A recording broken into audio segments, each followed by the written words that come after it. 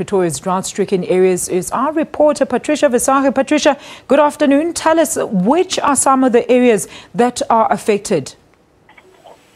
Good afternoon, Alicia. Now, of course, we know that the current devastating drought situation in the country, of course, is a national problem. But, of course, the Deputy Minister of Agriculture, Bheki Cele, and his team today targeted areas around Tshwane, areas around Pretoria, like Hammanskraal. And in Hammanskraal, they went to two areas.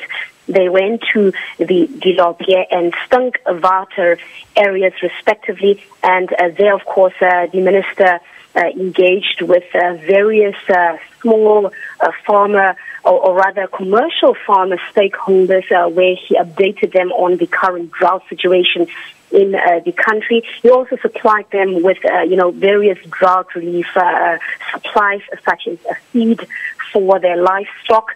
And we also saw some of the residents, rather, of the stricken area being supplied with a borehole, and they expressed, great relief and happiness for the borehole, saying that they have had severe water challenges in recent months, and they believe that this newly supplied borehole in the area will, of course, bring great relief and also be able to make sure that the community does benefit from clean running water in the area.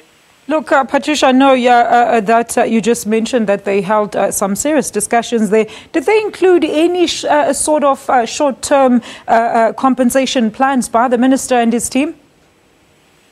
The minister did say that there's a huge fund that is available for the various commercial farmers, around the country. And he spoke about, in the tune of about 30 million rand that is available. But obviously, that money is not just given to any farmer. There's, there are programs and review processes where they visit the various drought-stricken farms to see, what exactly is their plight, what losses have they endured, and how exactly can government give them aid in the form of feed, water supplies, and, some financial relief where it is needed.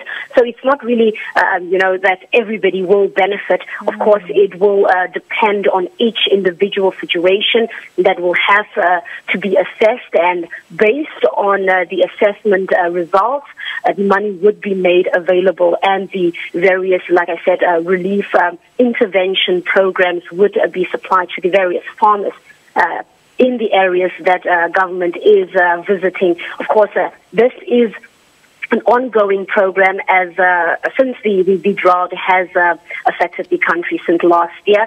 Of course, the Deputy Minister did highlight that he is visiting 4 provinces, Gauteng being the third one, and of course they're targeting the Western Cape next week, where they will be embarking on similar programs and similar relief strategies to affected farmers. Very quickly, Patricia, how soon will these assessments commence?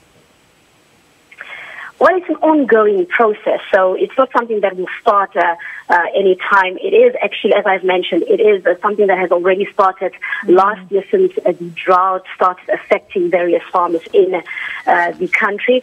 So it's been ongoing, and government has been, visiting the areas on an ongoing basis. Like today's visit was basically a revisit to the area. So it's really a visit where government is doing a follow-up meeting at the various areas. They have been to Hammanskraal earlier this year, and today we saw them going back to see whether their intervention plans are paying up, and and also to see whether the recent rain that we have seen, of course, the country being blessed with, is actually giving or bringing some sort of relief to the various drought-stricken areas. Thanks for that update. Patricia Visagie, live to us on the line from Pretoria.